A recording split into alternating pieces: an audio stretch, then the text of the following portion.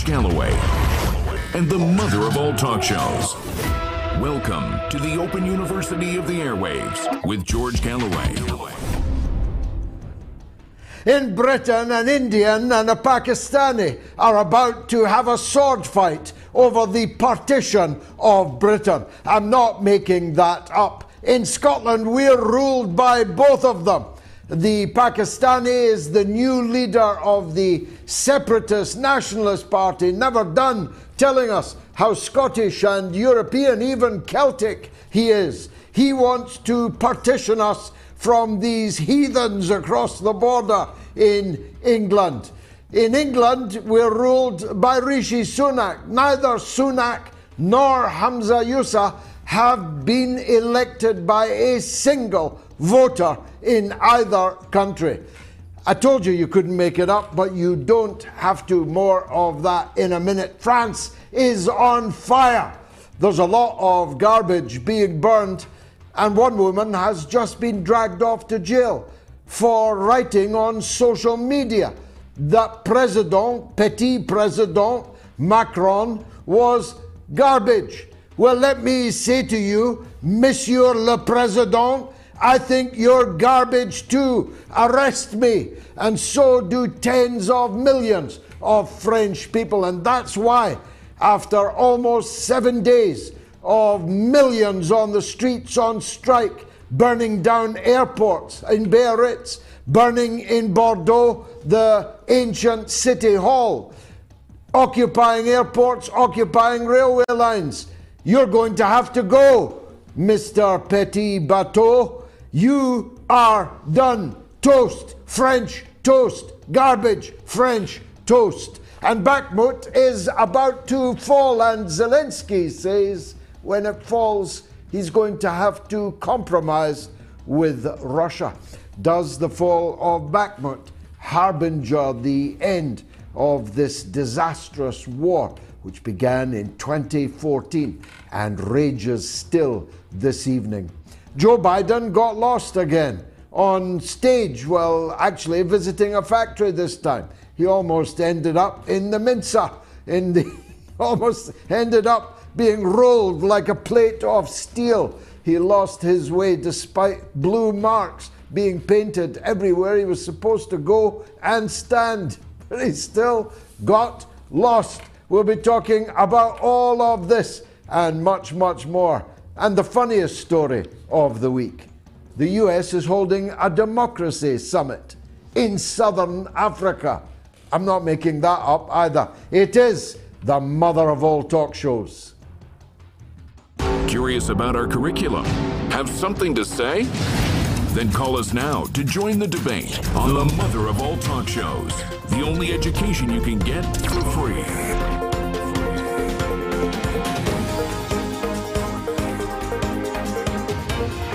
George Galloway, the mother of all talk shows. With George Galloway, the world is our classroom, and you're welcome to sit in and join the seminar.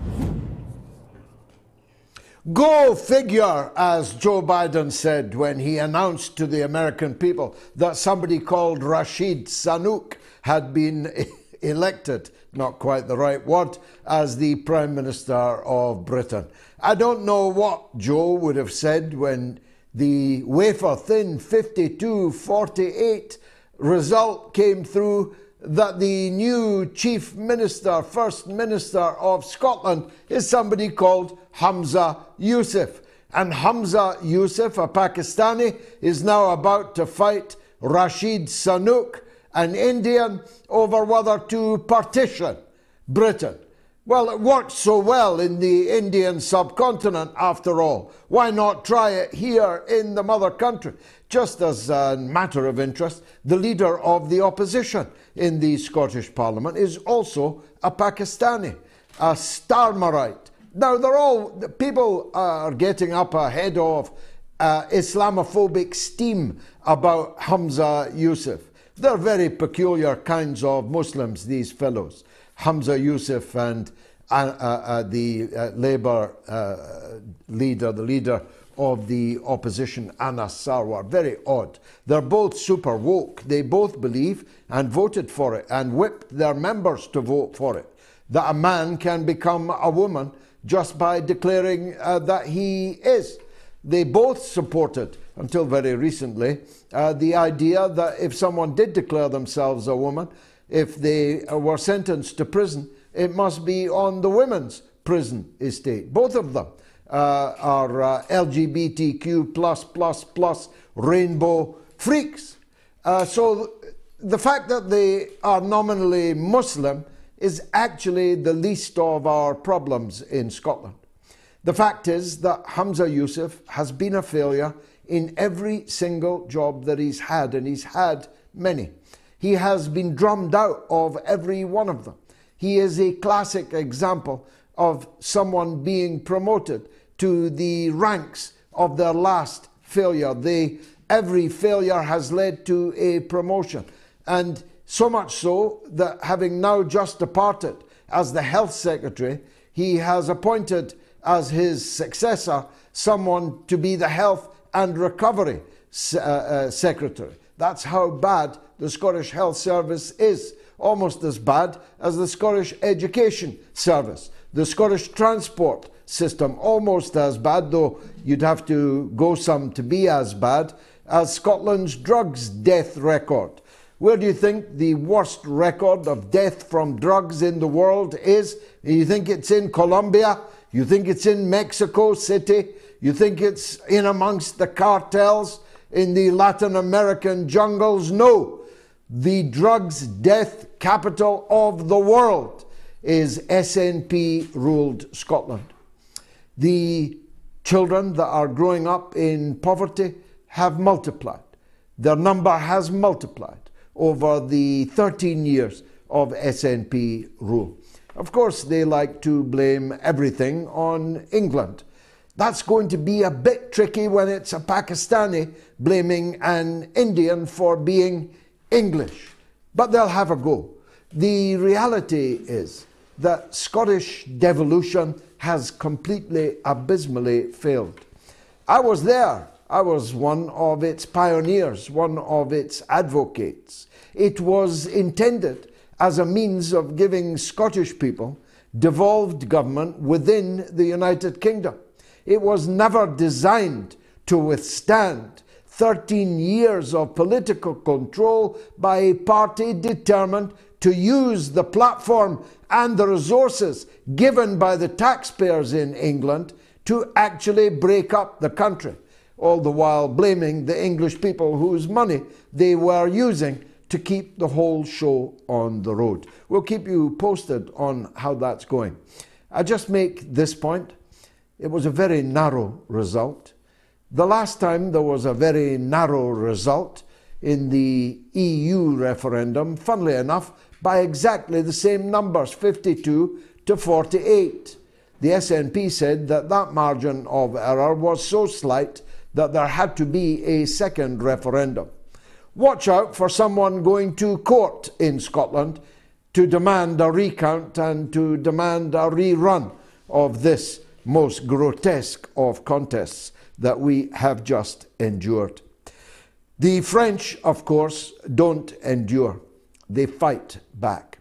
The fight back of the French people would be thrilling and encouraging. People all over the so-called Western world, if only they could see it, which is the reason why they cannot see it.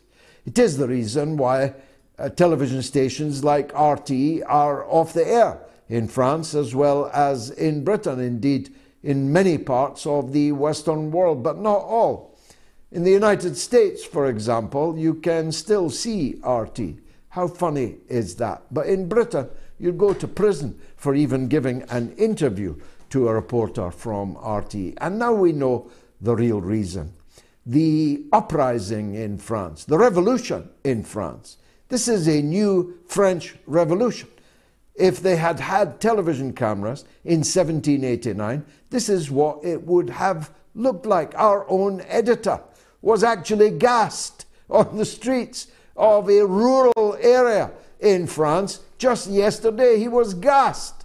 He was only there to take a look on behalf of the mother of all talk shows. That's his pictures there. But he couldn't take that many because he got tear gas fired in his face, in his eyes. He was lucky that the canister went over his head, or he might have been gravely injured or worse. The French people are not deterred by this kind of thing. Neither are they likely to be deterred by the latest twist. Macron's thugs, otherwise known as police, have arrested a young woman for sending out a Twitter post that called the President of the Republic garbage. That's actually the least you could describe him as. This popinjay, petty prince who sits on his golden throne in Versailles like a latter-day Louis XVI, wearing his €80,000 watch and then having to slip it off mid-interview as someone was rapidly signalling to him from the wings that it wasn't a good look wearing a watch that expensive, whilst demanding that the French people should accept more and more austerity, while sending billions and billions of their money to Zelensky in Ukraine. The French people are not putting up with it anymore. When it does get into the Western media, it's described as a protest about pensions. Like all these young people are on the streets of Paris every day and night about a pension they may or may not live to collect 40 or 45 years hence. It's not about pensions. It's about the whole package. It's about NATO. It's about Ukraine. It's about austerity, privatization, the policies of the rich, for the rich, by the rich, against the interests of the vast majority of the people of France. Mind you, it hasn't yet spread to the United States of America. There, it takes a morbid and I don't know how to put it delicately, a deadly identity politics hue, where a young woman goes into a school and murders 3 small children and 3 teachers in the school before being shot dead by the police. And the entire literati want to argue about whether she should be called a young woman or a young man, because she had declared she was no longer a she, but a he. Talk about 21st century problems. Talk about first world problems. This was the 129th mass shooting in America with automatic weapons since the beginning of the year, and it's only March. 129 mass shootings, killing little children as they hide under their desks in the schoolroom, or it takes the morbid form of racial violence, of the murder of black people by United States law enforcement officials, otherwise known as the mob, otherwise known as organized crime, working for the capo in the White House, the head of the Biden crime family, Joseph Biden. You think I'm exaggerating? Did you see the news this very week that the Bidens received a sweetheart loan of $500,000 from a Ukrainian garagiste? A Ukrainian second-hand car salesman lent the family of the President of the United States $500,000 to secure the liens on their beachfront properties in Florida. You could not make this up. Hunter Biden, Joe Biden's brother, God knows how many other Bidens have got their noses in the Ukrainian trough, in the Ukrainian nosebag, to such an extent, if they were lawyers, they'd have to recuse themselves from any further dealings with the Ukrainian file. I've only got time to turn to the funniest story of the week. Joe Biden is currently holding a democracy summit in southern Africa. That's right, in the very place where the United States and the United Kingdom and France and all the other so-called West supported racist, apartheid, white supremacist states right up until the very end. Margaret Thatcher, I was there, saw her lips move, called Nelson Mandela a common terrorist. The United States took Mandela off the terrorist list in 2008, in the 18th year of his presidency of the Republic of South Africa. And I got to thinking when I saw a very harrowing picture posted by one of my friends on Twitter earlier this evening. It's a picture that deserves to be seen far more widely. You'll find it on my Twitter feed. It's a picture of the Congo's first Prime Minister, Patrice Lumumba, half naked, in shackles, being pushed down aircraft steps by a Belgian military officer after his overthrow in a coup organized and executed by Britain, Belgium, and the United States of America. The newly elected President Jack Kennedy knew nothing of this coup, and the CIA defied him, lied to him, and conducted this coup behind their new president's back. But it happened. The CIA, MI6, and the hated Belgian colonist government that was finally having to leave power took this fine man, probably the greatest of all African leaders, and murdered him. They then dismembered him. They then dissolved him in acid and sent one of his teeth back to Brussels for safekeeping, for DNA. It was only returned to the Congo last year. The West murdered Patrice Lumumba. The West helped keep Nelson Mandela in prison for 27 years, most of them on Devil's Island, Robben Island, in the dungeons of apartheid. The West supported racist apartheid rule in the very southern Africa they're now holding a summit in to tell Africans how important their democracy is. There's the picture of the hero Patrice Lumumba being led down the steps of that aircraft to his death, his dismemberment, and his dissolving in acid. You couldn't make it up.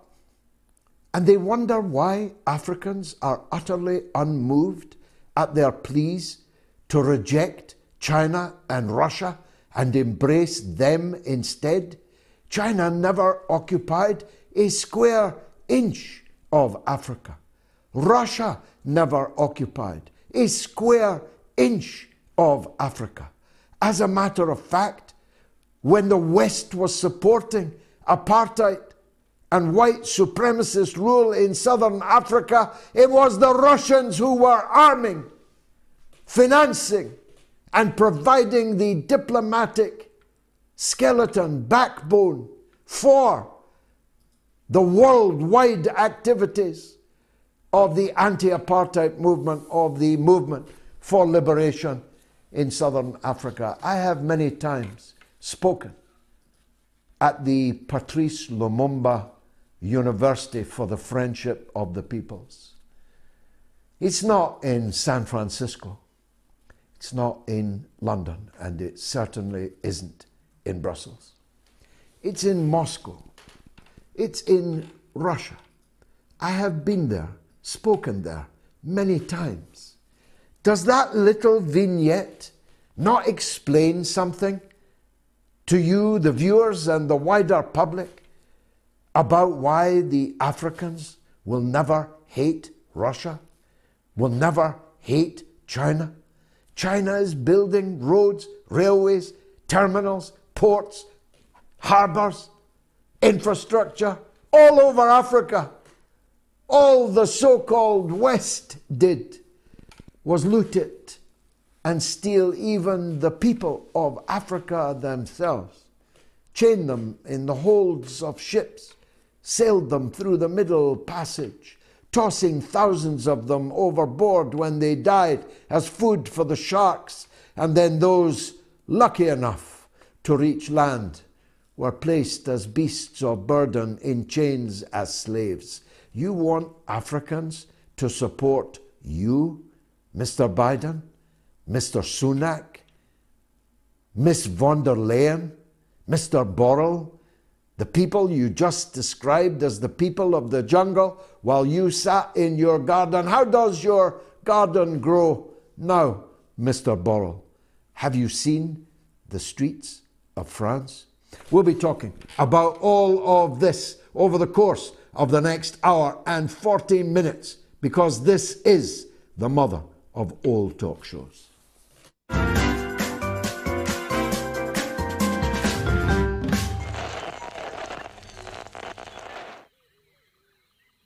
The airwaves.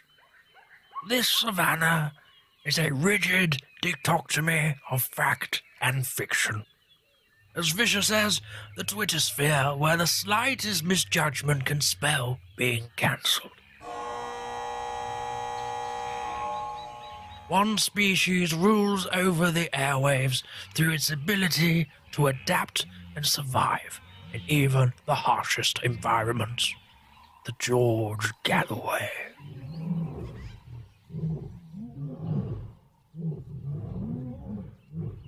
The top cat in these parts, it is mostly active on Sunday evenings in Britain and mid-afternoon in the United States. It seldom roars during the day. Most notable for its wide variety of headdress, it protects these parts from the mainstream media. You can catch this fine specimen on the mother of all talk shows. Don't pick a fight with it. They've been known to bite back.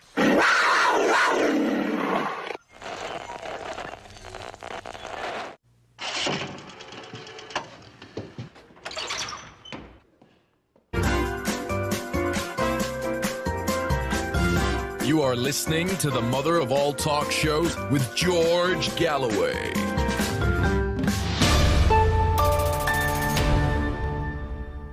What an astounding poll we're running this evening. Who will be the first to fall? A. Macron, B. Netanyahu, C. Sunak. And 17,358 people have voted, and the show has only just begun. Who will be the first to fall? A. Macron, B. Netanyahu, C. Sunak. The answer might not be the obvious one. I just want to put my marker down on that. If you want to phone me and make a comment about anything I've said or didn't say, here are the numbers. If you're in the UK or Ireland, remember it's entirely free of charge. It's 08081965522. 08081965522. If you're in the US or Canada, again, it's toll free, entirely free of charge. It's +1 844 944 3344. +1 844 944 3344. And if you are in the possibly mythical rest of the world, it is 44 203 966 2625. Now, our first guest this evening, his first-time guest, is such a Renaissance man, such a man of the world. It'll take me 5 minutes to introduce him. He is Denis Rogatyuk. He's a Russian, Australian, political commentator, journalist, filmmaker, and international director of El Ciudadano. And he's in Latin America. Denis, welcome. We must make you our world global affairs correspondent. Thank you very much indeed for joining us. Let's, Thank you so if much, we George. can, talk about one of your countries, Australia. I was in China for a week, just back, and there's a lot of talk in China about the sheer illogicality, isn't the word, unhinged Australian obsession against China. When China is Australia's biggest trading partner, has never lifted a finger against Australia, has no bad intentions whatsoever towards Australia. Why are your countrymen so hot under the collar about a country that they actually should be cozying up to and getting along well with? Well, George, I believe that one very particular explanation for this is the fact that Australia has blindly followed in the footsteps of the United States in almost every single military and diplomatic aggression against other countries in the world since the times of the Korean War. The Australian troops have been involved in virtually every single conflict that the United States has ever been involved in or militarily intervened in. Korean War, Vietnam War, Iraq War, the war in Afghanistan, and other smaller military conflicts.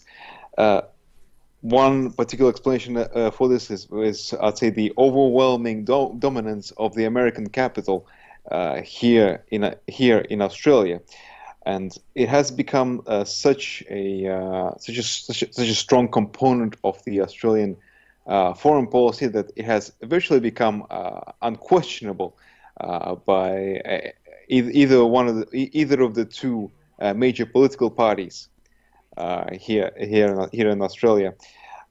With regards to this latest deal, which is part of the Australia, US, and UK alliance, or AUKUS, the purchase of the nuclear submarines by the Australian government, supposedly to deter Chinese military aggression. Imagine whatever that may be. Whatever, as you said, George, China has not invaded or militarily occupied any country in the Southeast Asia. Despite this, the Australian government is still keen on the purchase of these submarines, valued at approximately $360 billion as part of the AUKUS alliance. And as you also mentioned, this puts Australia in a paradoxical position whereby it is effectively fulfilling the interests of the U.S. capital in its own battle against the rising Chinese hegemony across Asia. It is truly paradoxical, but we have to remember that Australia was always in the vanguard of U.S. imperialism across the world and continues to be so. Except that in the case of any potential conflict with China, I believe it would actually be Australia that would suffer the country that would suffer the most among any of the other Western countries. Now, that's a lot of Australian dollars to hand over to the British and American arms manufacturers. $360 billion. Do the Australian people have no other need for that money? Is everything hunky-dory down under? Well, George, according to the two major political parties of Australia, that is the Liberal Party and the Labor Party, it certainly seems that Australia has this cash to spare. Unfortunately, hopefully there are still some voices, political voices in the Parliament that that actually show the that is not the case. One of the latest Q&A shows here in Australia, Senator Jordan Steele, who is a senator for the Greens Party, actually pointed out, first of all, the absurdity of the $360 billion worth of a deal, but also of the desperate need to fund the various social services in Australia, the disability services, the health services, really the need for investment in the infrastructure in Australia. Something that's also I must also say that Australia has also been pretty much prevented from accessing the funds of the Belt and Road Initiative by the United States. So the Belt and Road Initiative of China, which could help Australia enormously, has also been denied to it by the United States. There's have also been the words of the former Prime Minister Paul Keating, who also pointed out that China does not represent a military threat to Australia. So in essence, this deal is all about this deal is all about the United States and the United Kingdom, pushing Australia right onto the edge, right in the vanguard of any military conflict with China. Of course they're trying to push you. They're trying to push you into alliance with one of the middle distance neighbors, Japan, which actually did bomb and would have, if it could, have invaded Australia in World War II. And there are some people still alive who were bombed in Darwin by the Japanese Air Force. Now they want you to link up with Japan and fight China, which was similarly invaded, and of course its people massacred by that very same Japan. It's a very ugly alliance, isn't it?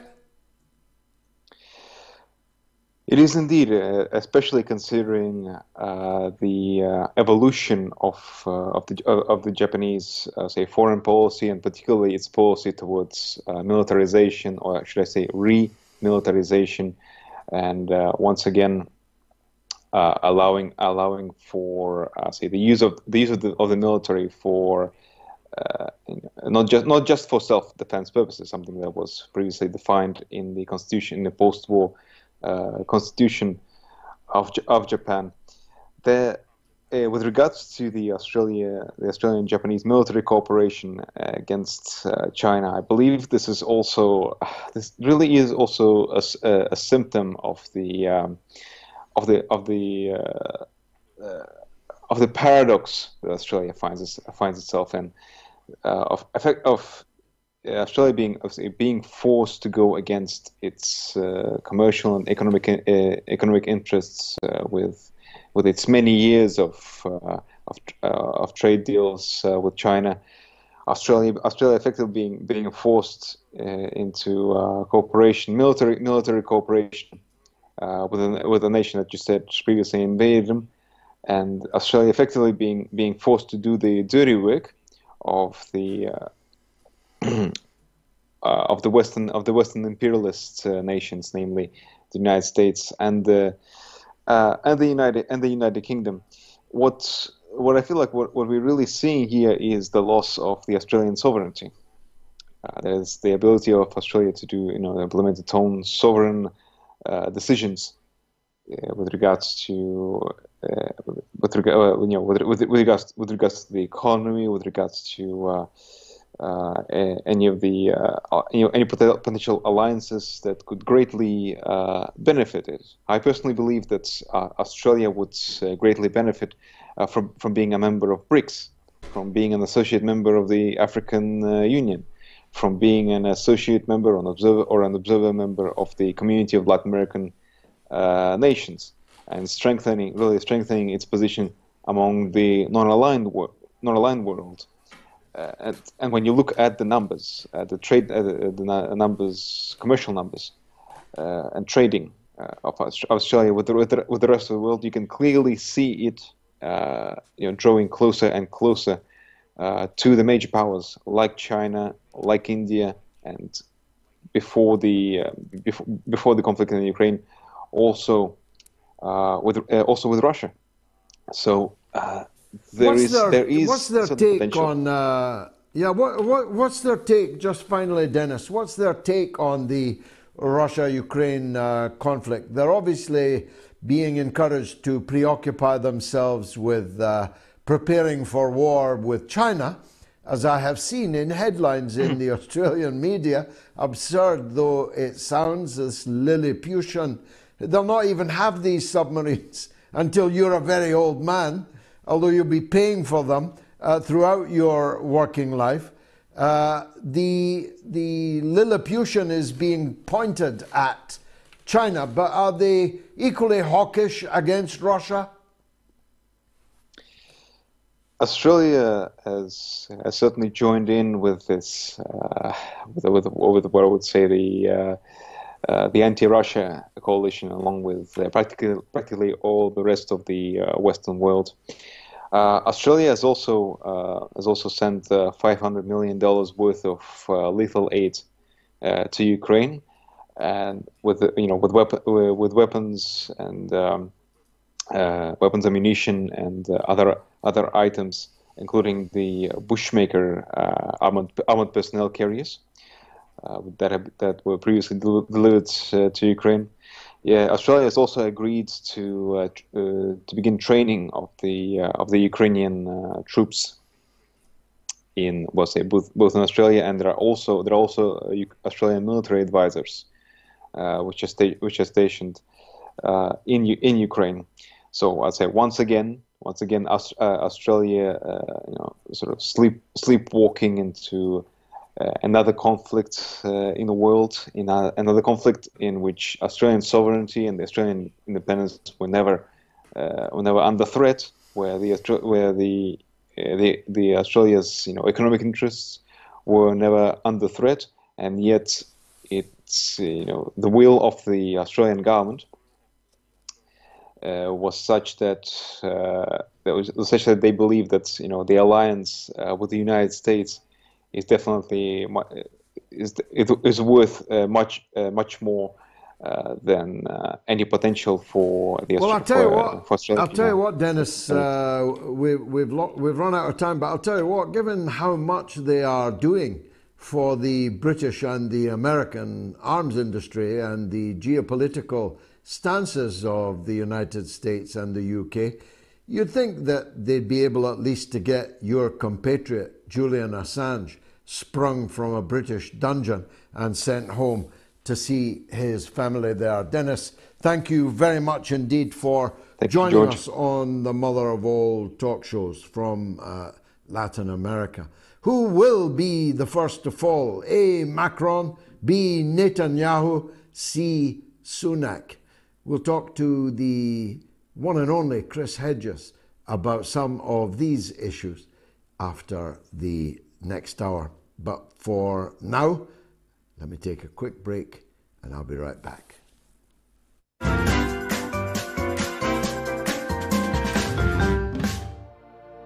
The 1897 edition of War of the Worlds by H.G. Wells. Read by George Galloway. Available only on Patreon. The cylinder was artificial, hollow, with an end that screwed out. Something within the cylinder was unscrewing the top. Good heavens, said Ogilvy. There's a man in it, men in it, half roasted to death, trying to escape. At once, with a quick mental leap, he linked the thing with the Flash on Mars. The thought of the confined creature was so dreadful to him that he forgot the heat and went forward to the cylinder to help turn. But luckily, the dull radiation arrested him before he could burn his hands on the still glowing metal.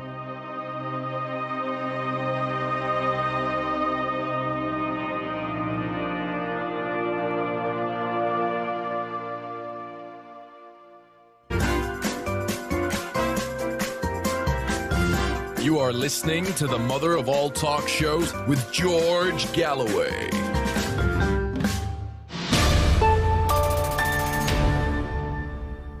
Some YouTube comments. JP rolls. Our Ticketmaster selling seats for Macron's guillotining yet. And Heina Ken Thompson says Denmark paid 35 billion for 24 F-35 fighter planes 10 years ago and has not received them yet. That's what you've got ahead of you, Australia.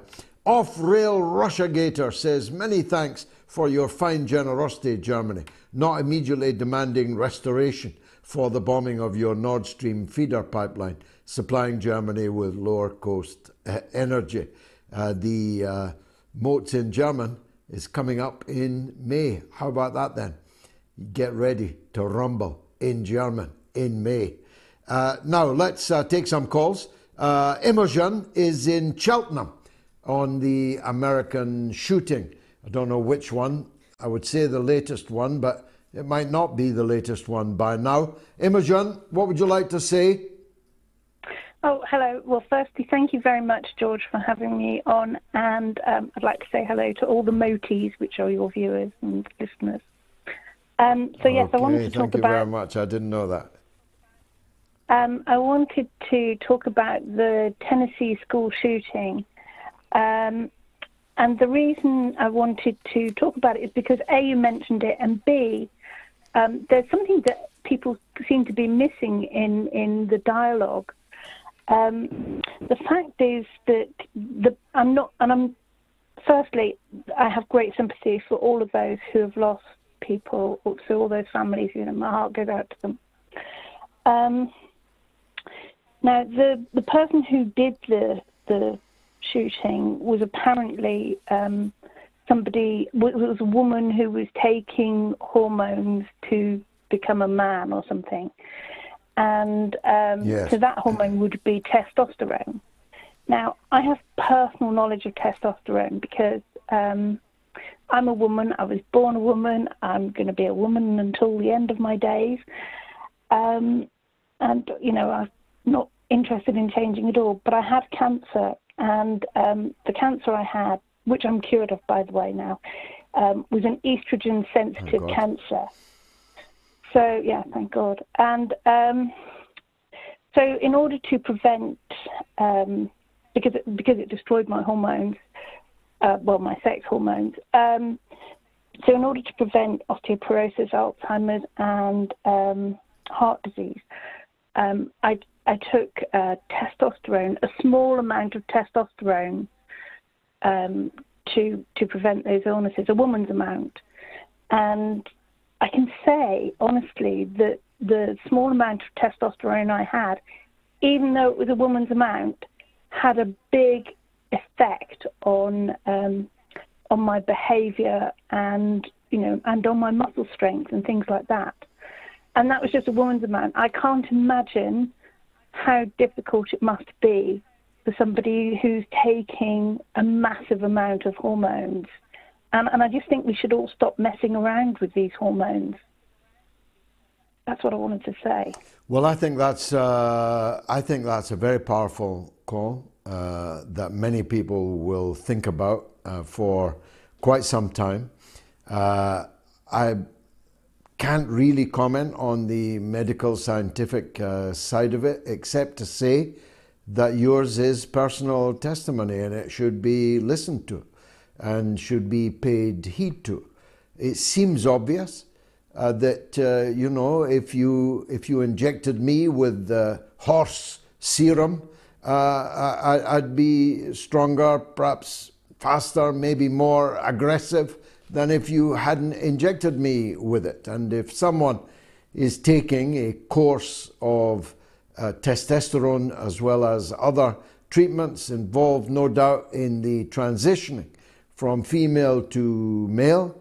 The fact that that might make that person unbalanced, indeed insane, and insanely aggressive, with the physical power to make good on that aggression, sounds as good a hypothesis as I've heard from anyone else in this terrible, terrible story. So, Imogen, thank you for bravely phoning and making those points. Brave man in Glasgow next. It's the one and only, the legend, Tommy. Go on yourself, Tom. Assalamu alaikum, my dearest brother. How are you doing? By the grace of God, good. What would you like to talk about? Alhamdulillah. Ramadan Mubarak. And yes, I would like to discuss Mr. Hamza Yusuf. I'd like to give some information out there that quite a lot of people would be interested. Maybe a lot of people don't know. First of all, I did have a dealing with him a way back when he was a host for a radio station called Radio Ramadan. I called him a chumcha, which he's turned out well to be, which is a silly little dumpling. But anyway, he is the son of a Mr. Yusuf, who is an accountant, or was the accountant for the First Minister, the previous one, Nicola, old Nippy Sweetie. So we can see a bit of nepotism there. I don't know if you were aware of that. Old Mr. Yusuf. I was not. No, and her accounts might come under some scrutiny, along with her husband's accounts, by the police and indeed the Crown Office that now have a report from the police. Yeah. So they well should, yeah. And also his uncle Bashir Mann, who was an SNP councillor. And when I spoke to him a way back then, he was introducing, as a side note, maybe old G.I. Joe, the Presidente, or the CIA might well take note, that while he was introducing a sheikh called Amr Alaki, who was killed, it was an American Yemeni, who was held to be the top, or second top after Mr. Bin Laden and al-Zawahiri, or whoever it was, but Mr. Amr al-Awlaki was in Glasgow at the time as well for a speech, and they recorded it in their infinite wisdom. It was Heaven and Hell lectures, and your now First Minister was there. I heard it with my own ears because I was sitting there listening to it. He was introducing the great sheikh, as he called him, Amr Alaki, and his Heaven and Hell lectures. As I say, this is the sheikh who was killed by the CIA drone. Well, so this is the new First Leader. Well, I'll tell you what, Tommy. Yeah. No, don't go any further for a minute. That is, as breaking news goes, possibly the biggest piece of breaking news that has ever broken on this show. If your memory is correct, if Hamza Yusuf did indeed invite to Glasgow and introduce as the great sheikh this man who was killed by an American drone attack as an alleged leader of Al-Qaeda in the peninsula, that is very, very big news. Are you absolutely sure about it, Tom? Well, in a sense, George, I'll clarify it. He introduced on the radio what they did. He was at a talk in Glasgow and they recorded his Heaven and Hell lectures, and then over the period of the few weeks of Ramadan, it was on for a year later as well.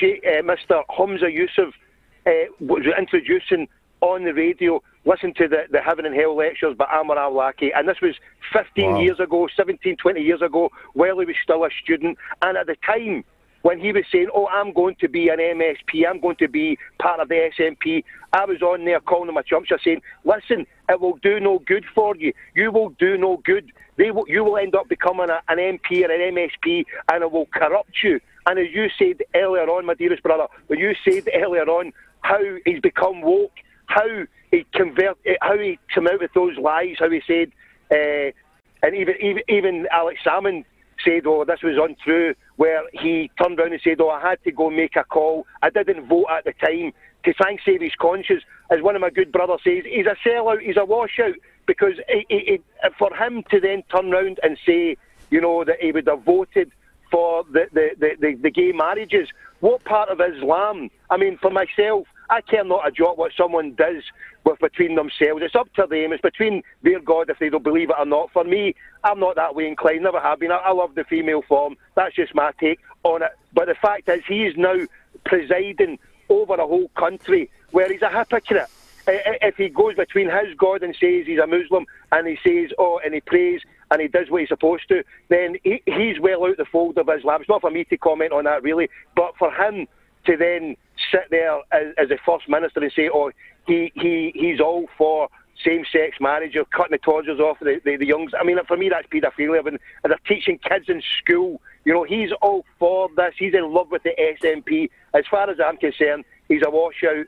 He's a disgrace for what he represents. And as I say, George, I'm 100% sure that when he was on the radio for Ramadan, Radio Ramadan, way back when he was a student, he was introducing this sheikh for the Heaven and Hell lecture at the time. And for me, as I say, I mean, now he's jumped 20 years down the line, and it's corrupted him. Power corrupts, absolutely, and absolute power corrupts. Now he's sitting at the top of the tree. I'm now going for the next post of being the next King of Scotland, George, because if this half-witted idiot can rise to such a station, then I'm going, as I say, I want to be the next King of Scotland, George, because there's a gap in the market, because when there's dumplings, when there's half-wit idiots who have no brains, who are no marks, who I rode them like a donkey on that radio, told him what he was, gave him his character on his cars and said, you know what, if you go down this road and look where it's led him, well, he's led to First Minister, but he's a dumpling, he's a failed First Minister, he's a failed Secretary, and all these posts, he's failed, as you said, and God help us, George. But like you said a few weeks ago,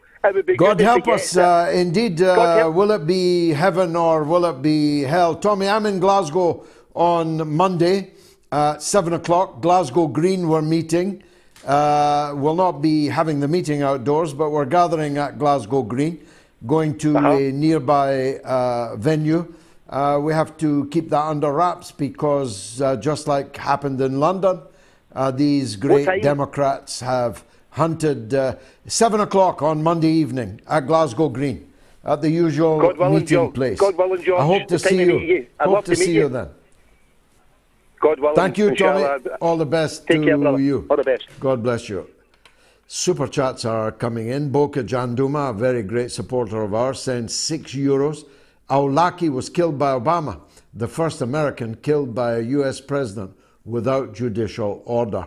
And GRJ gives £10. Thank you again, George, and may God continue to bless your work and keep you and your family safe and well. You have the best show. Glenn Johnson, thank you very much. Elvis, my goodness, is he still going? Sends £10. No one could have described the disgust us of African origin have for the hypocrisy of the so-called collective West, led by the bully USA, better than you, Gigi. Thanks for being true to your principles. Thank you, sir. And Linda Petit sends, as usual, £10. Linda, you are some supporter. Thank you very much. Martin Massey sends £20. Quarantine and boing, wrap the hot zone, George. And Medi sends $20 in the end. If we all survive, it will come down to a showdown between BRICS and the UN. Who will the world choose to investigate, hold trials and punish those who created the bloodbath in Ukraine?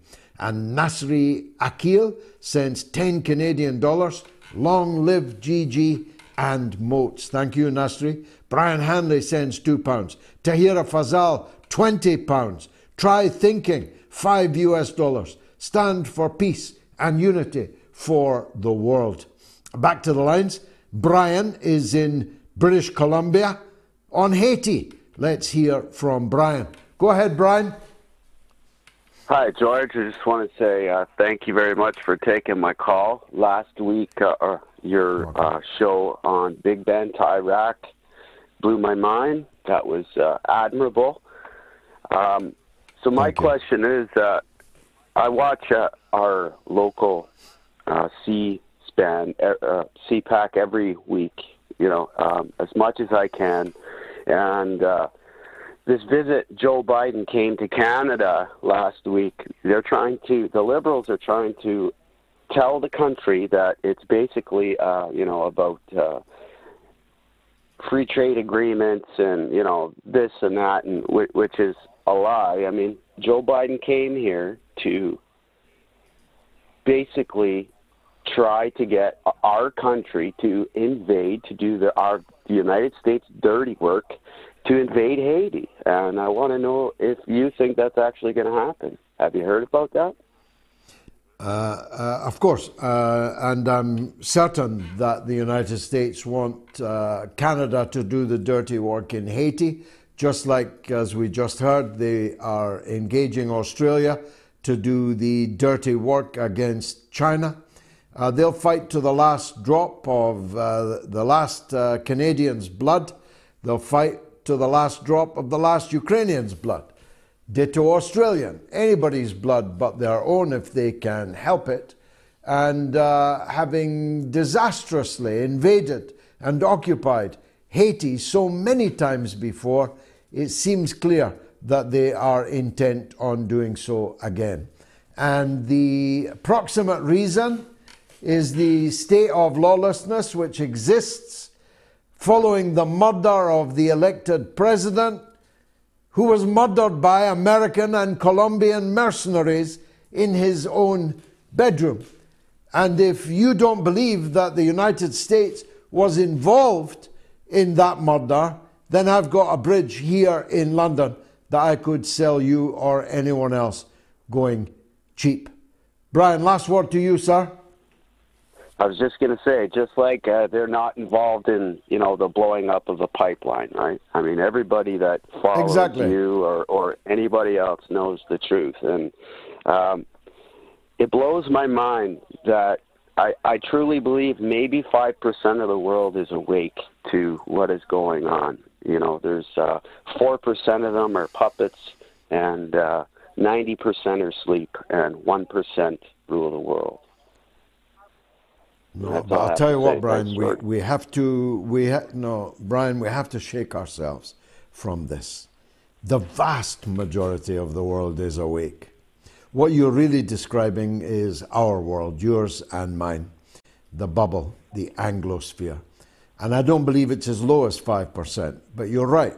The great majority are asleep or they're sheep, and it only takes a few sheepdogs to herd them even onto the truck for their final journey. That's true. But we are a tiny proportion of the world, Brian. We are, in total, 13% of the world's population, and many of that 13% profoundly disagree with what our rulers are doing to us and to the rest of the world. So it's way less than 13%. That means the rest, the people of Africa, people of Asia.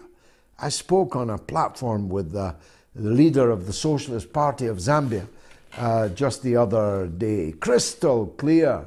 And according to him, and I believe him, nobody in Zambia, nobody is doing anything other than laugh or cry at the idea that the US chose Lusaka in Zambia to hold a conference on democracy, of all places, to hold a conference on democracy. They chose Southern Africa. Let's take a last call before the break. Our good friend and sage in New York, Erebos in New York. Go ahead, Erebos. Greetings and salutations, Mr. Galloway, and of course, much love to you, your family, and your loved ones and supporters. I do have to say, the Bristol, what was it, Britain to Baghdad or Bristol to Baghdad, I cried three quarters of the way, at least 75% of it. I couldn't even watch it twice. I have it in my tab, but it affected me in many, many ways. And I'm glad that I've seen it. and the restoration technology that went to making it possible for us to see it. I think it's world historic and needs to be seen. And I hope the bust is in the British Museum at least. So I just wanted to... I'm afraid it was destroyed in the war, brother, but I'm very touched and moved by your comments. The bus was in a historic place in Baghdad from when we left it there in 1999 until the US-UK invasion of Iraq, the shock and awe, whereupon it was destroyed, I'm sorry to say. So these pictures that you've seen of it are the last remnants of it, but it will be forever in my eyes, in my memory, and in my heart. Indeed, its legacy and what it was able to do, despite the travails, shall endure and must endure. The second thing I want to say real briefly, a little humorously, is I was trying for the past month to get through. And but I would say that it was an honor for me to make way for the legend in Bristol, Norma, right? It was an honor for me to make way for her. So I was glad for that. But what I want to touch on today, very briefly, because I know time is always against us, the 39 people that died in a fire in Ciudad Juarez in Mexico. This is the results of the Trump-Biden policy, right? There's a ongoing cultural war fiction that, you know, we have open borders, and you hear that a lot, and that's more of a reactionary throwing meat to the cultural base type thing. In reality, Biden has deported over 4 million people. Last number I saw on United We Dream, using the Border Patrol and ICE data, it's 4,071,000 and change, right? That's historic. That's even more than his boss Obama in the first 2 years.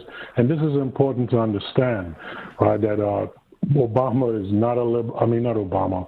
Biden there's nothing progressive or liberal about him. He's a super reactionary, neocon, racist legacy.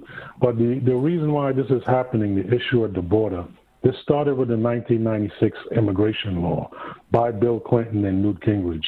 And what that has done is created a situation where people, when they go in front of a judge, they present themselves in front of a judge for asylum or to be deported and whatnot.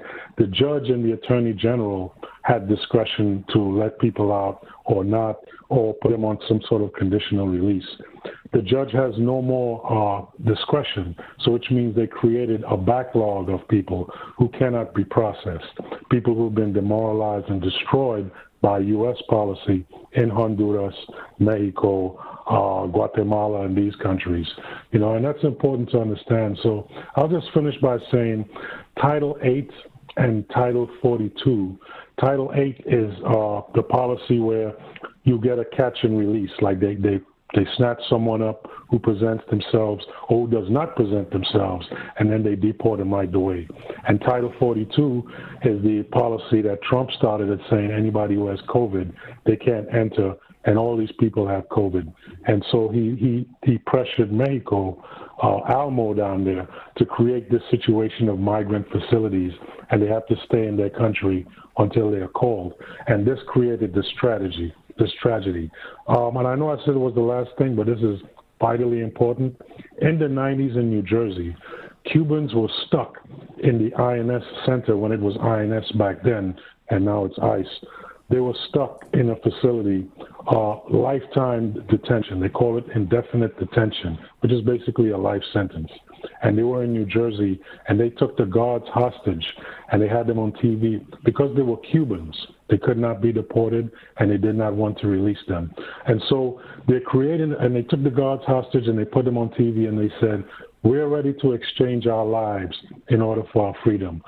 We're only being punished because we're Cuban. We did our time, we paid our debt to society, and now you have people locked in here indefinitely, which is unconstitutional. But we're willing to take these guards out so you could see how serious we are. They're creating this type of situation again. Only thing, it's not happening in the country, it's happening in the border of Mexico. So people need context about this immigration reality. And the callers so far have been brilliant. I appreciate you, George, and love, peace, and hair grease. God bless you. What a wonderful, wonderful call. I'm officially designating you a legend. So you are now on our priority list. Coming up after the break, it's the one and only. Who in a sane world would be in the White House, either as the president or perhaps as the Secretary of State?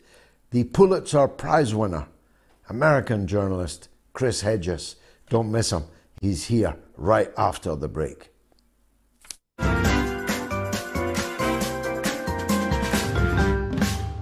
You know, and it's a very, thank you for, you know, I'm a big fan of your show, Gigi. Great debate, great. And I'm Scottish. I'm very passionate about what's happening there, you know. I had a great mom. She was Scottish, Mary McLeod. She taught me well. She taught me well at everything, including golf. I love Scotland, and I love the Scottish food. It's great food. I said to Melania, you know, haggis. Look at that. What's more Scottish than that? Me. I am that haggis. She said, what, thin-skinned and full of crap? You are listening to the mother of all talk shows with George Galloway.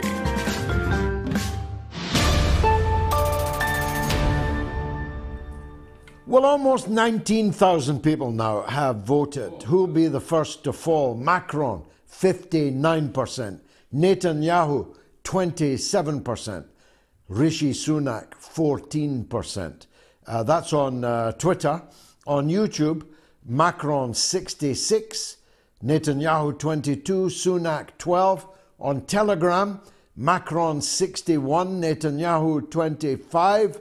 Sunak, 14. And on the YouTube community poll, where 14,000 people have voted, it's Macron, 59. Netanyahu, 22. Sunak, 19. Very, very interesting. You can still vote for the remainder of the show on any of these portals. I happen to think it will be Netanyahu that is the first to fall, because I think the United States has instigated a regime change operation against him.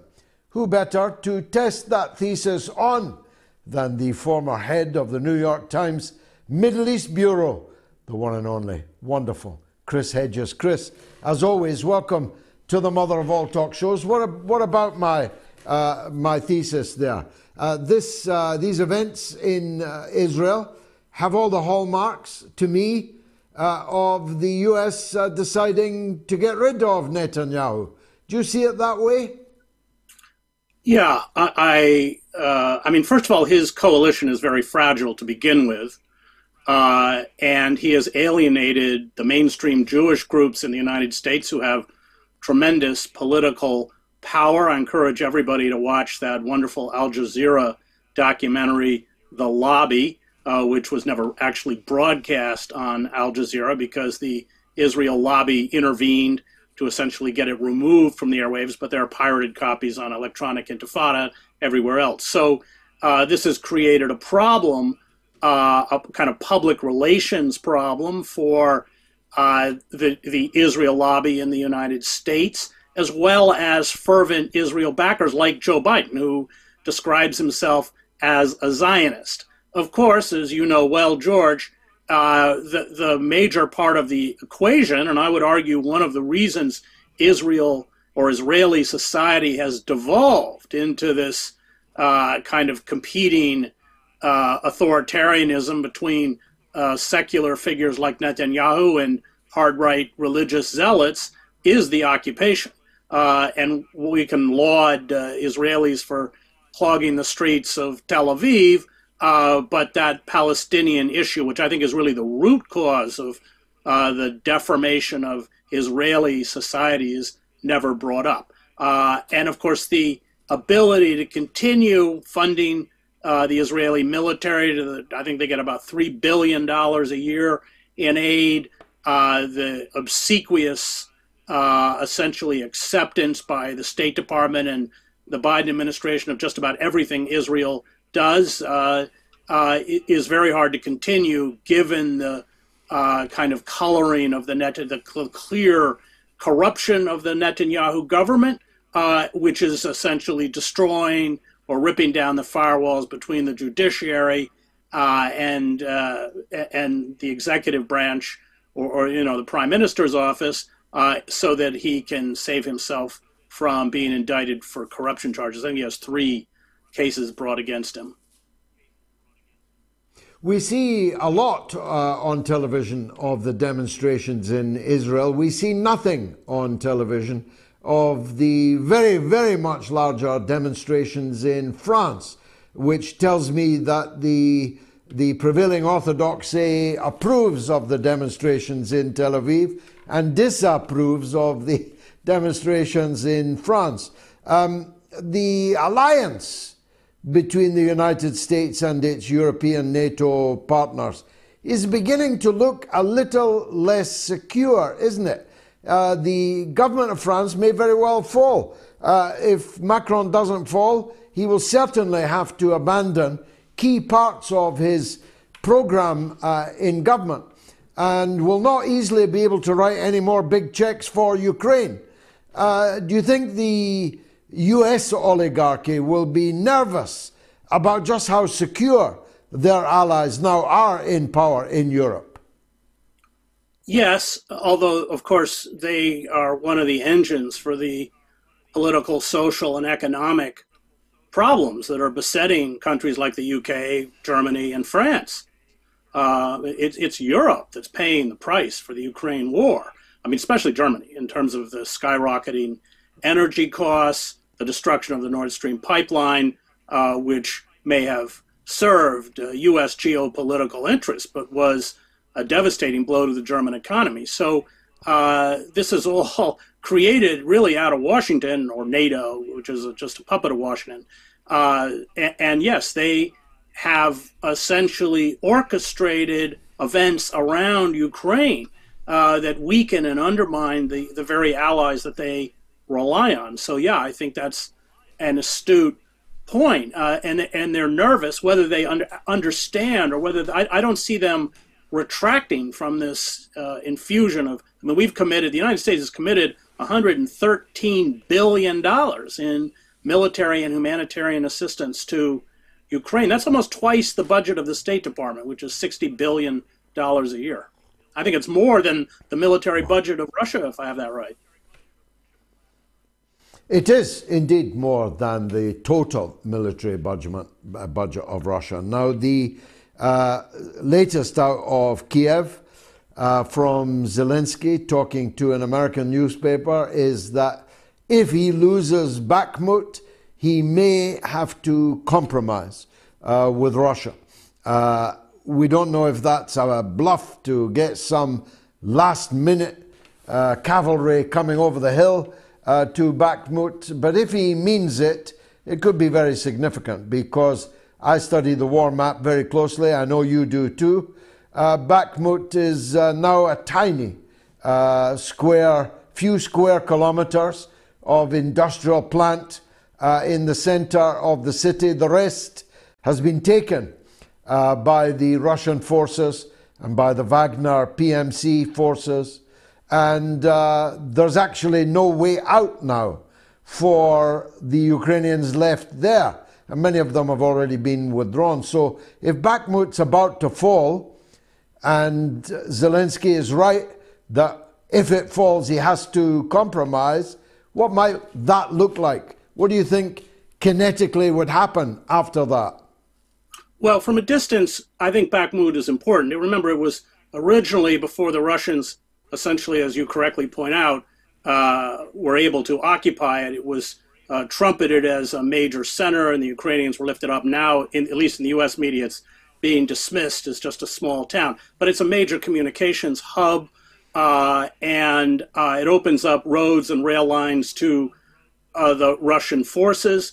Lloyd Austin, I think, said in January that time was running out. These are his words. For the Ukrainians, that's why they've thrown all this sophisticated military hardware at Ukraine. It's kind of a desperate Hail Mary. I was in the last tank battle with M1 Abrams in the war in Iraq. Those are extremely difficult machines to operate. They require constant support teams, and they are also very unforgiving. Any kind of mistake in an M1 Abrams can be lethal, and then you don't have adequate air cover in and of itself. So I think even the NATO officials know that some of the equipment, and in particular these kinds of tanks, are not going to turn the tide of the battle. I'm not sure whether it's just essentially a kind of propaganda ploy.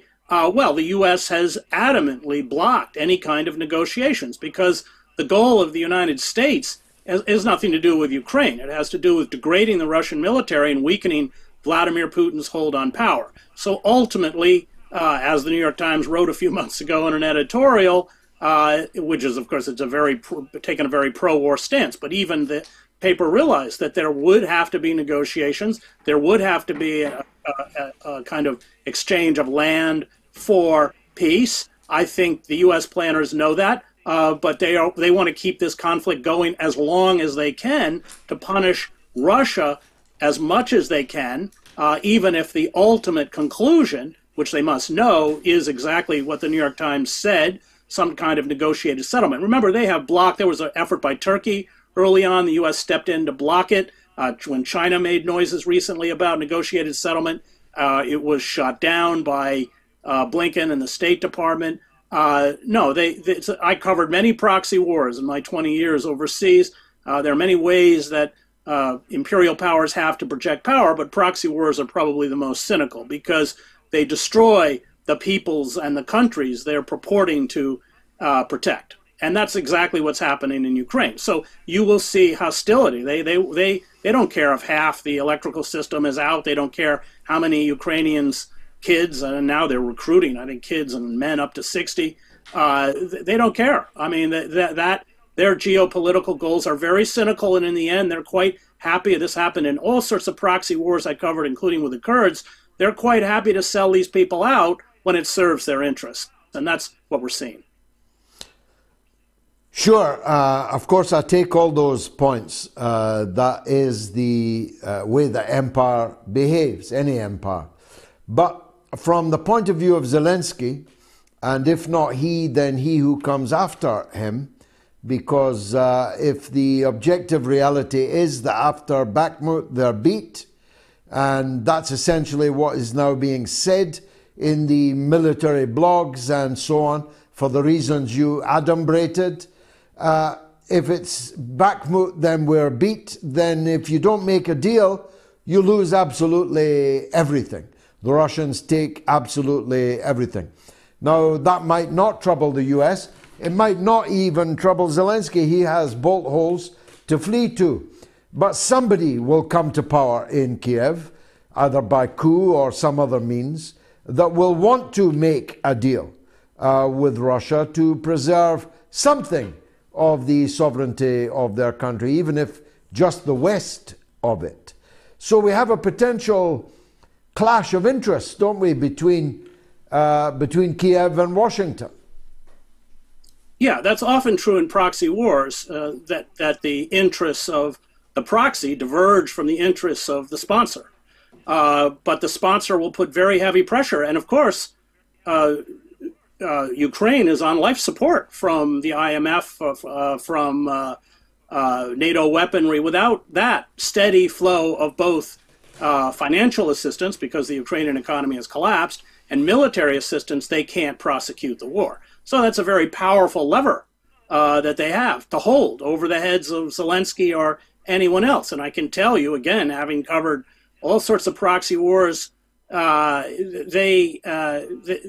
know, as Henry Kissinger famously said when he was called out for abandoning the Kurds, which were then crushed in an ethnic cleansing campaign in northern Iraq, he said, you know, covert action's not missionary work. I covered these people for many years. They don't care. They will sacrifice Ukraine and Ukrainians for their interests until the last Ukrainian. And they have a lot of power to prohibit. And they already have blocked, as far as I can tell, certainly one very serious negotiated proposal out of Turkey. I don't know how serious the Chinese one was, but it was raised. and the reaction was vociferous out of Washington that there would be no negotiation. So you are going to have this classic case where at a certain point, when it becomes, I think, as you point out correctly, inevitable that Russia's going to roll over the Ukrainians, that they are going to want to salvage what they can. But again, I reiterate, this is for the U.S. It has nothing to do with Ukraine. It has everything to do with Moscow.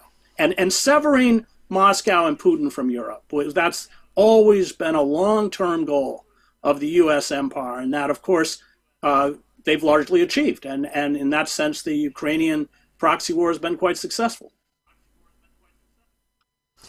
Trump says he could end the war in 24 hours. Is that kind of anti-war talk by Trump having any traction in the U.S.?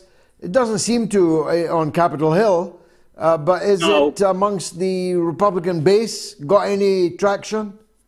Yes, some people are getting, I mean, we're not suffering the way you're suffering in the UK in terms of inflation and economic degradation. However, we are suffering from inflation and a decline in real wages. And so there is a growing restiveness about the endless amounts of money that are being pumped into Ukraine, and questions as to why those kinds of resources are not provided to citizens in the United States. I mean, we just had another mass shooting where the country is being ripped apart, train derailments that are spilling chemical weapons, the protections against the rising healthcare costs are going to be lifted, or at least expansion of Medicare within the. I mean, those things are getting worse and worse here for the working class and working poor, and they're asking precisely those questions, and that has made the establishment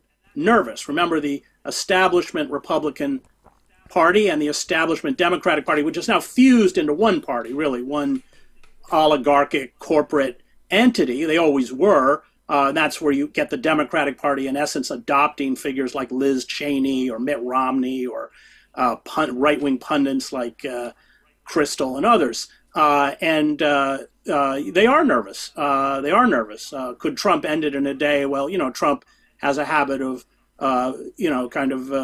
boasting of all sorts of things that can happen in a day that he can't do. However, I think within the zeitgeist, there is a weariness, clearly a weariness on this endless infusion of staggering sums of resources and money into Ukraine. And of course, they're about to see, once again, like the 20-year fiascos in the Middle East, that they're not going to get what supposedly they paid for.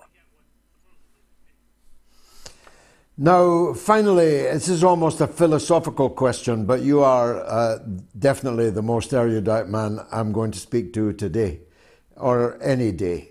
I'm puzzled about this democracy forum that the US is holding, of all places, in Southern Africa. I made a point at the beginning of the show about the US's role in Southern Africa, which I knew very well, as you did too, of the fact that it's so blatantly aimed at others rather than for democracy in Africa. It's really aimed against China, an obsession against China, to a lesser extent against Russia. I was making the point, you could sum it all up in one photo caption: us killing Patrice Lumumba and Moscow having a Patrice Lumumba International University, which I've spoken many times in Russia. The difference between the big powers in relation to Africa is so disadvantageous for the United States, you wonder why they bothered holding it in Lusaka. Well, they're kind of tone deaf. Let's begin there. They've largely walked away. So, I worked in places like the Congo and the Sudan, and we withdrew most of our aid. We kind of checked out of Africa, really. And the Chinese have filled that void. And it's interesting that they filled it not militarily, but in terms of technical assistance and building infrastructure and, what's commonly referred to as soft power. And they've been quite effective. And of course, Africa is a very resource-rich continent. So that's what you're seeing. You're seeing a kind of very ham-fisted, tone-deaf attempt on the part of Washington to counter, it's a little late now, counter essentially the loss of influence and control that they once had in Africa. And yes, of course, that included all sorts of CIA operations. I think, wasn't it the French intelligence who finally actually killed Lumumba, but that was a coordinated effort by French imperialists and American imperialists.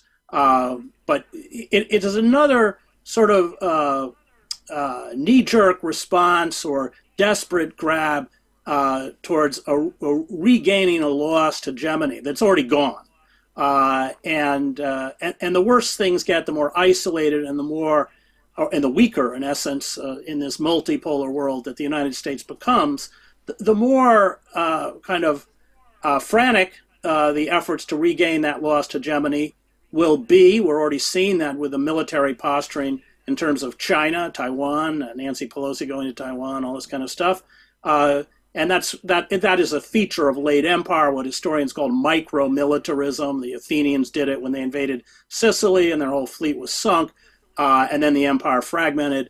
And then, of course, the assault on the dollar will be the death blow because once the dollar is no longer the world's reserve currency, and we're seeing a steady retraction or a moving away by countries from the dollar, then the collapse of the dollar, like the pound sterling in the 1950s, will essentially make it impossible to sell treasury bonds. Nobody will buy our debt, and we fund our empire largely through debt. So all of those 750 military bases we have around the world will have to be shut down. It will have a devastating effect on the American economy. So we're seeing the last days of empire, and in the last days of empire, there are often these, desperate, I would call it, attempts to regain what has been lost forever. And that I think really kind of sums up what we're seeing in Africa. A time of monsters. You're a scholar and a gentleman, as always. Chris Hedges, thanks for joining us on the mother of all talk shows. Who will be the first to fall? Will it be Macron, Netanyahu, or Sunak? You can vote. I think 20,000 people have now voted.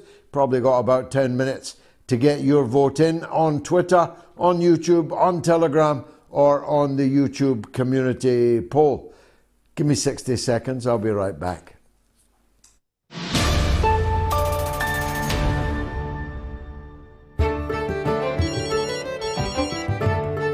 Back to the lines. There's Big Tommy in Glasgow. On you go, Tommy. Ding dong, the witch is dead. We've spoke before when one of the witches died, if you remember, Maggie Thatcher, brother. You remember? I felt the same about Sturgeon going as I did about Thatcher going. Me too, Absolutely, brother. Me too. exactly the same feeling of elation. Having had to live with her in this country, and as it got worse and worse, I was despotic. I was just disgraceful that we could have a leader like that dictating to us in Scotland. Disgraceful that the Scottish people were being fooled. Whatever Boris said, she added 20% misery added tax and had a press conference that lasted all day announcing 20% worse restrictions than Boris had imposed. Well, and that was crazy. I was all for Boris. I disliked Boris. But I'm sitting there going, oh my God, how have we got a leader 20%, like you say, worse than Boris? It was unbelievable. Tommy, we're a miserable people to begin with. If you add 20% misery added tax to us, no wonder this last couple of years in Scotland has been absolute miserable hell. Exactly, George. And you know, right, at the start when they mooted this independent stuff, I was against it for the reason this is a sideshow. This is going to disrupt the people and take people's eye for the real game from how bad the country is. And I've seen what these people are like, these independent, shortbread heads. This little, anyway. So when I seen what it was all about, I understood it clearly. This is not right. And when you've seen the policies that were enacted on, They're building 2 ships, or trying to build 2 ships. They cost more than the Parliament. She's trying to cut the todgers off of 16-year-old boys. I mean, she's fell on her sword. Thank God. All the 16-year-old boys who were thinking about changing their thing will be breathing a bit safer tonight in their beds. Tommy, I love you, man. You are listening to the mother of all talk shows with George Galloway.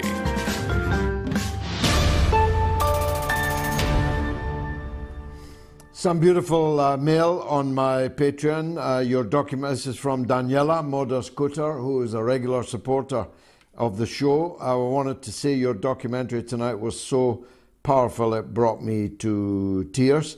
And John Ryrie has been listening to my audiobook on the 1970s. And he says, I really enjoyed the first 13 chapters of your 70s memoir. They were great days in the Labour Party. Indeed, ancient history, but thanks for reading or listening, rather. From one Scotsman then to another, this is Malcolm in Glasgow. Malcolm, welcome. Hi, George. I'm watching you on Catch Up, and you're looking dapper tonight. George, I'd just like to say a couple of things about Hamza Useless with regard to him being First Minister of Scotland. And I don't know if your international viewers are aware, but one of his speeches recently in Scotland was when Scotland's 95% white. Whether that's good or bad, I don't know, and I'm not a judge of that. But he stood up in Parliament and he said, the chief of police, white, the judges, white, the fire chief, white, the national, the SM, whatever, white. And it was quite an aggressive statement he used. And very aggressive. Very aggressive. But I'd like to counter that, George, because as a proud Scotsman and as a proud, person that welcomes all comers, if I was to say the mayor of London, black, the mayor of Birmingham, black, the mayor of Leeds, black, the mayor of Blackburn, black, the mayor of Sheffield, black. Now, my point is, George, I congratulate these individuals for being the mayors of their countries, and I'm proud to be Scottish, I'm proud to be British. And here we have the First Minister of Scotland criticising 95% of his population for being white. I embrace diversity. I love diversity. And he is, I don't want to use a strong language word on your channel, George, but I don't think don't, because I've got the point, Malcolm, and it's brilliantly, powerfully made. Incidentally, not only did the now First Minister make that speech, a virtually identical speech was made by his now leader of the opposition, Anas Sarwar, the leader of the Labour Party. Both of them Pakistanis, both of them made virtually identical attacks on Scottish civil society for being too white, even though white people are, as you say, 95% of the population of the country. Me, I do my best to look as kind of nice bronze brown as I can, and I've fathered quite a few, 5 in fact, children that are not quite white. So I'm doing my best to solve the problem for Anas and Hamza. But the truth is, Scotland's the kind of country, because it's cold and miserable and not that many people really want to be there. They'd rather be somewhere else. They'd rather be in London, as most immigrants would like to be. It'll always be overwhelmingly white, which means that most of these positions, apart from the chief minister of the country, of course, will likely be held by white people. Well, a kind of beefy red, like Alex Salmond, white with the Aberdeen wind howling at you along the seafront. Thanks for that call. Email from Tony tonight. Dear George, I have to ask you this, as you are both a football man and a politician. Would you sit on the government's proposed independent football regulator panel? Or do you think that the government should leave football to manage its own affairs? Best, Tony. Well, it depends which Tony you are, Tony. If you're Tony Blair and this is a trap, I'm not going to answer you. And seriously, it depends who asked me. Depends whose interests I would be being asked to represent. If it was to represent the football supporters or grassroots football, having 3 sons now fanatically, fully, totally engaged in grassroots boys football, and I'm shuttling across the country from one match to the other, seeing them scoring goals, and in one case quite regularly being sent off, and having to pay his fine. I'm deeply interested in football at all levels, so it depends who asked and whose interests I would be being asked to represent. YouTube comments, Jay's philosophy. The US have spent the last 30 years dividing up the populace by race, gender, sexual identity, etc. So basically it is the US that's on its last leg. And Dunk R says, remember Hamza and his attempt to make offensive jokes said at home in private illegal? Do I? I live in terror sitting in my house in case someone's going to report my honest views in my own house to the government, and I might be prosecuted by Hamza Yusuf. Back to the super chats. Shan Bloor sends $9.99. Looking flash in your new jacket, Georgie. Thank you, Shan. It cost me precisely £19 in a tailor up an alleyway in Beijing. I'm going to buy still more of them. JV Manila sends 275 pesos. Your Britain to Baghdad documentary moved me beyond words. You make your family and all of us proud. Thank you very much, JV. I'm very proud of it. It's been many years since I watched the film. It was virtually unwatchable until Chris James, the director, AI'd it and made it look so beautiful. And having now watched it again, he even moved me, and I was there. I organised it. Brian Tremblay sends $5 Canadian. Celebrate the first super chat from Brian Tremblay. I do, Brian. I celebrate it and thank you. Kevin Bill sends £10.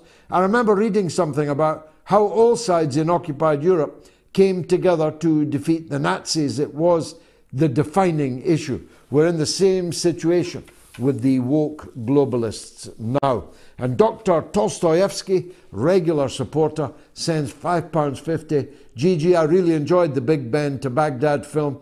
Very moving. Are you going to be reading 7 Pillars of Wisdom after War of the Worlds? Love, Dr. T. Well, I was going to, Doctor, but I didn't, to be perfectly honest with you, get much traction in it. So I might read something else instead.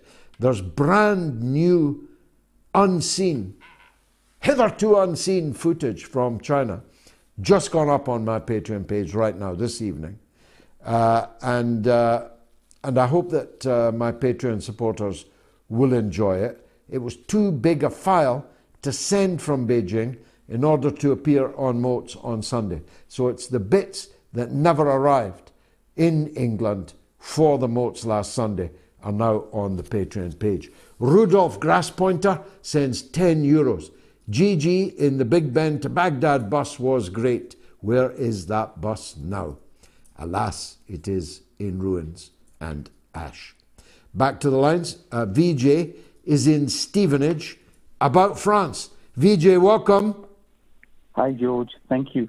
So, quick question. There's some ambiguity. Yeah. One is, how come enriched uranium is being delivered from Russia to France every 3 months for the last 7 or 8 times? And then there is diesel being bought by the Europeans, billions of dollars worth from Russia. And France also gets from its colonial countries, its Commonwealth, about 500 billion a year of money for some reason. Those are ambiguities I don't understand. I don't know about that number, can't vouch for it, but the reality is that France is a buyer of enriched uranium. It is nuclear power with nuclear weapons and with a nuclear energy sector. So I have no doubt that it is in the market for enriched uranium. If it's buying it from Russia, well, I'm glad, but it kind of makes them a bit hypocritical. But all these countries are hypocritical. If I tell you that India bought last year 25 times the amount, the normal amount of oil and gas from Russia, you would either say the supply of oil and gas in India must be really good, everybody must be very warm in the winter, very cool in the summer, and driving around all of them in gas-guzzling motor cars. But of course, India bought this oil and gas in order to sell it to people who are pretending that they're refusing to buying Russian oil and gas. Hypocrisy is their middle name. Thanks, VJ. From the YouTube community poll, Brian Holden says, the more I see of the moneyed classes, the more I understand the guillotine. That's a quote, of course, from the great George Bernard Shaw, and a very, very good one that I didn't know, Brian. I wish I'd said that. I will. I will. F.U. Johnson says we need a version of the so-called Arab Spring in the West. Down with these pound shop tyrants. And Morns Lad says, George, you're a few stone lighter than you were on that bus journey. Indeed I am, lad. Indeed I am. And you can put that down to having a young and beautiful wife. Rob is in West Yorkshire. Let's hear from him about Jeremy Corbyn. Go ahead, Rob. Hi, George. Thanks for taking my call.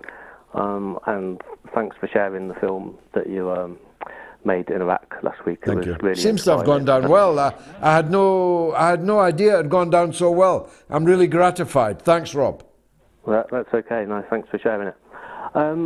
Obviously, well, I'm assuming that most of your viewers are aware of the party NUPES in France, the coalition of the left that was formed by Jean-Luc Mélenchon. Mr. Mélenchon. Yeah, I'm kind of living in hope that someone will form such a coalition in the UK. And with the news of Jeremy Corbyn not being allowed to stand for Labour at the next general election, if he were to start a NUPE-style coalition of the left or working class party, would you join? I've also got a follow-up question. Sure, he's the only one that can do it though, Rob. I mean, I am the leader of the Workers' Party of Britain. We will go on.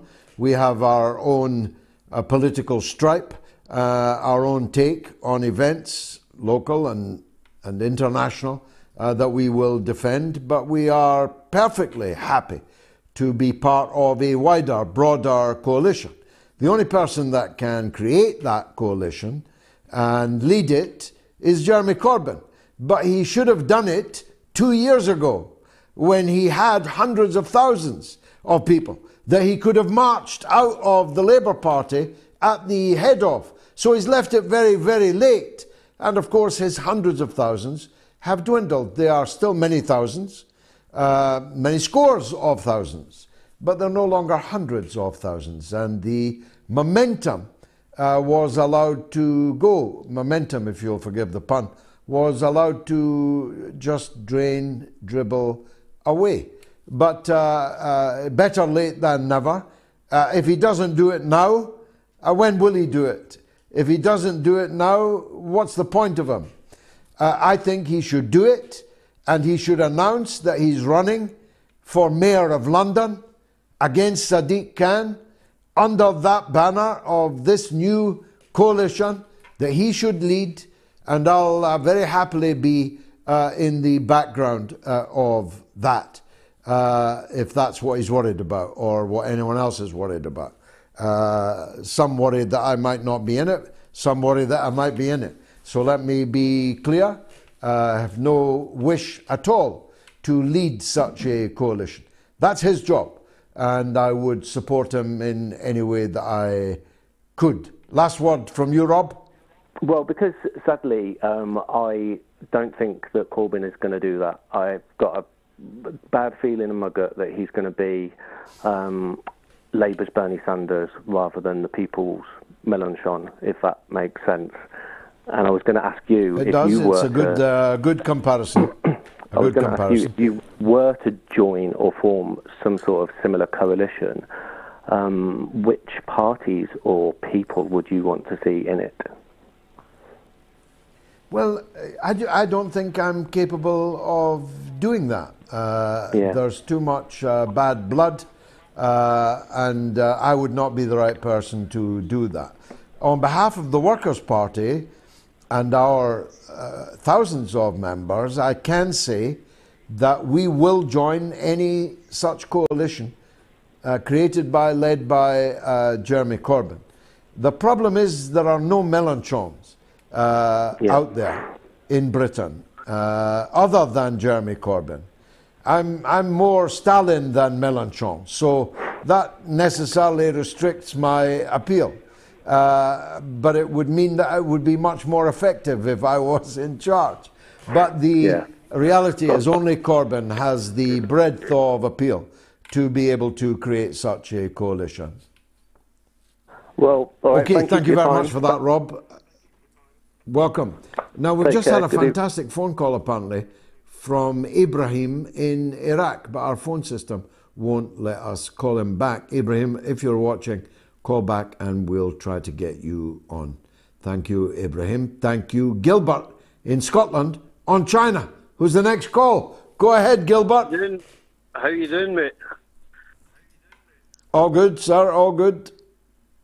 What it was, George, I watched an interesting documentary the other night there. I think the bird's name was Laura Tingle. She was talking to Paul Keaton, and it was regarding these submarines. Now, yes, Keaton told them apart. He said the 360 billion, I think this the amount of money involved was. He says gets them 3 submarines. He explained that the 3 submarines that they get, although they're nuclear submarines, they only fire torpedoes. They don't fire nuclear weapons. He said, no, not for now. No, they could be adapted, though, Gilbert. I get that, but what he said, for the amount of money, he said these 3 submarines are no use. They're 80,000 tons each. He says, and run about Australia at shallow waters. He says they're visible all the time. But he said, he said that they could get 40 or 45 normal submarines for that amount of money. He says, but to protect their waters. But he said that the only 3 submarines, these nuclear ones that they're getting for America and Britain, is to sit on China's doorstep, not to protect their own waters. It's to sit there. That's right. And they'd be under the America and basically getting commanded by America and Britain or whoever. Exactly, commanded by America. Absolutely correct, Gilbert. Top call. And let me apologise to the ornithological community. Gilbert did not actually mean birds. He meant something else. Ibrahim is in Iraq. Let's hear from him. Ibrahim, salam alaikum wa rahmatullah wa barakatuh. Alaikum salam. Oh, good. Nice to hear from you. Good, sir. Good, sir. What would you like to say? I just want to thank you. I have seen, I'm a guy who likes history, and especially the history of my country, and your name has shown up during that research, and it was, to be honest, it was very honorable standing from you to stand with my country and with the Iraqi people. So I just want to thank you from my heart. I'm a guy who lived all his life in Iraq, and I'm still in Iraq here. So thank you, sir. La shukra ala wajib, Ibrahim. Your country entered my bloodstream 30 years ago, really, and we'll never leave it. And You are always Mina Ayuni in my eyes. Thank you so much for your kind call. The poll is now closed. 21,342 people voted in it. Who will be the first to fall? On Twitter, Macron 59, Netanyahu 26, Sunak 15. On YouTube, Macron 64, Netanyahu 22, Sunak 13. On Telegram, Macron 61, Netanyahu 25, Sunak 14. And on the YouTube community, Macron 59, Netanyahu 22, Sunak 19. I'm not sure if that's the biggest ever poll, but it's definitely up there. If it isn't, 21,342 people have voted. Now, from the middle of next month, due to changes imposed by Twitter, unless you are a paying member of Twitter, you'll not be able to vote on polls. So if you are a paying member or going to be on Twitter, you can still vote on our polls on Twitter. But if not, then you should get yourself on Telegram or subscribe to my YouTube channel so you can vote there. Super chats now. Andrew Detman, £10, thank you. Google search unseen leader of the world. Thank you for your passion, George. Thank you. End of Daze gives £5, thank you. Meg Galucci, $9.99. Peter Moss, £5. Simply inspiring, George. There's no other show like it. Here's my $5. Thank you, Peter. And Mahmoud Mirhadi sends $2. In 1975, the US did a coup in Australia. Indeed, I'm so old, I was there. Back to the lines. Brian in Canada. On you go, Brian. George, let's end on a lighter note. Why don't you put subtitles under when your Scottish callers call? Cheers. Which particular Scot did you find difficult? I mean, Malcolm in Glasgow was surely... he was pure John Smith. He was perfect. I'm only quarter Scottish myself, but I can roll my R's for sure. Anyway, take care, my friend. All the best. I don't want to... Thank you very much. I think he means the legend, Big Tommy. Do you think? Let me know if you think you need subtitles under Tommy. Alexander Lumsden gives £9.99. Thank you. Smack Tart gives $10 Australian. Australia's Labour government was couped by the US in 1975. Indeed, Gough Whitlam was overthrown by the US using the British power of the Attorney General, not the Attorney General, the Governor General. Liam Ibrahim sends $2.79 Canadian. The one and only Daniela Modas Kota, £2.99. My comrade now, she's joined the Workers' Party and is heading up our disability page on our website. Roar Axdal sends 25 Norwegian crown. Robin Hunter sends £1. Now some comments from the community, YouTube community. Amazing number of people watching and commenting on there. Monkey Boy says, the money could have been used to help raise Australian rugby and cricket from the pub team ranks to an international standard. Are they that bad? Bernadette says, when is George going to talk about how they are now taking $200 a month off people on pension credits? Well, call up Bernadette and tell us about it. I don't myself know about that. I can't be an expert on everything. Peter Martin said, 40 years ago, Scotland's education system was the envy of many a country. Indeed it was, Peter. I was a product of it myself. Alas, alas, no more. Chris is in Aberdeen. My goodness, the Scots are out tonight. Chris, welcome. Well, thanks, George. Thanks for taking my call. I just wanted to ask your opinion. I forced myself to watch a discussion between Bill Crystal and Anne Applebaum today. And in it, she made clear that the U.S. objective, should Russia win, which inevitably they will, was to expand Poland into the western part of Ukraine and continue on a guerrilla warfare against Russia, much as in the sort of Gladio-style NATO attacks of the 70s and 80s. I wonder what you think about that scenario. Well, thank you, Chris. And there was definitely no need for subtitles on your wonderful Aberdonian diction. Thank you for that. That'll probably be the last call given the hour, and it's a very important point that you raise. First of all, hats off to you for listening to Crystal and Applebaum. You would actually have to have me in irons in a dungeon and play it forcibly to me for me to have listened to it. But I'm glad you did, so the rest of us don't have to.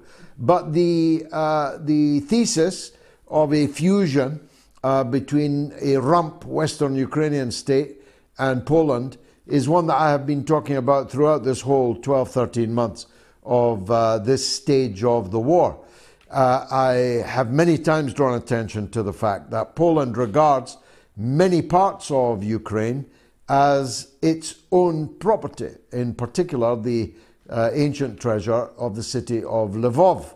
On the other side, many Western Ukrainians, in a very nationalistic, even chauvinist, xenophobic way, regard Polish people as subhumans. That's why they were so easily able to massacre them in the Holocaust in the East, when under the leadership of Bandera, the nationalist and Nazi forces of Western Ukraine teamed up with Hitler and Himmler and literally massacred, up close and personal, no gas chambers for them, no, with knife and sword and gun and pistol. They massacred many hundreds of thousands, indeed millions of people in the Holocaust in the East. So there's bad blood and scores to settle from the Polish point of view. And it would suit them fine. It would allow them to retake Lvov and remake it as a Polish city. It would achieve their objective of being an intermare, M-A-R-E, power between the seas, between the two seas. Although not if Russia takes all of the coastline, they won't. But they will be able to be a base camp for war against Russia. However, I just make this point to you, Chris. You only get Article 5 protection in NATO if somebody attacks you. If you attack somebody else, then you don't have Article 5 protection under the NATO treaty. So if Poland did become a base camp for terrorist operations against Russia in a post-conflict situation, Russia would be legally, of course, entirely within its rights to pursue the terrorists into their base camp in Poland. And Poland would not be able to claim that it was under attack, because it would be abundantly obvious that Poland was in fact the power doing the attacking. Thanks for that, Chris. I mentioned earlier Joe Biden. I wonder if my friends have managed to get the video of Joe Biden getting lost in a factory. There he is. Now, look at the way he's walking. They've told him, they've painted blue arrows. He's about to walk off to the right.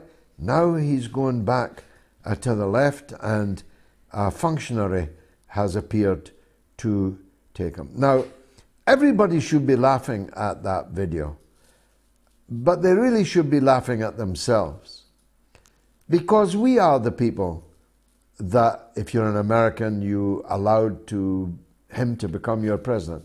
If you're a European, you've allowed him to give your country orders, even orders that might well take you over the cliff into nuclear catastrophe. Now, you know, if he was Kirk Douglas or even Burt Lancaster, if he was Sean Connery, if he was Jack Kennedy, you could understand why people might want to follow him. It would still be wrong, but you could understand it from a human point of view. This man is a real leader. Let's follow him. But you saw him there on that video. And you're still following him. You're allowing him to lead you into catastrophe. And so the joke is on us.